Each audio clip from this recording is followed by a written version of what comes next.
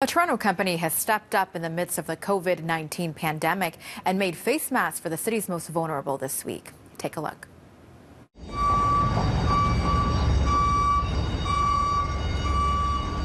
are handing out care packages with linens, napkins as masks, and water bottles. We hear every day on the news about a shortage of masks going around, not just Canada or Toronto, but around the world. Yeah. And we want to show people that something at home, as simple as a napkin, can sometimes help prevent the spread or contain the spread of COVID-19.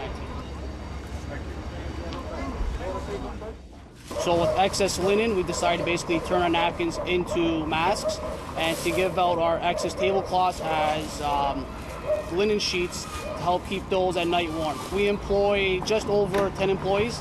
Those who do have to come in, basically there is that 6 feet gap between everybody. Being that we have automated machinery, we don't have to get close to each other, and anyone working the machines knows basically disinfect and keep your distance, wear your mask, your gowns. Now it's time for those who spend money to give back. And we drive downtown quite a bit. Our trucks are down here quite a bit. And when you're driving on Lakeshore, the Garden, or just anywhere in the city, you always see people in need.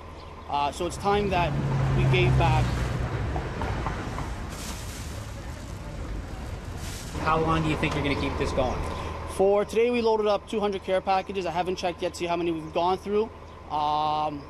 Despite whatever we've given out, we plan to continue this and implement it for the next upcoming weeks, and if need be, we will continue it once everything resumes back to normal. Have a good day.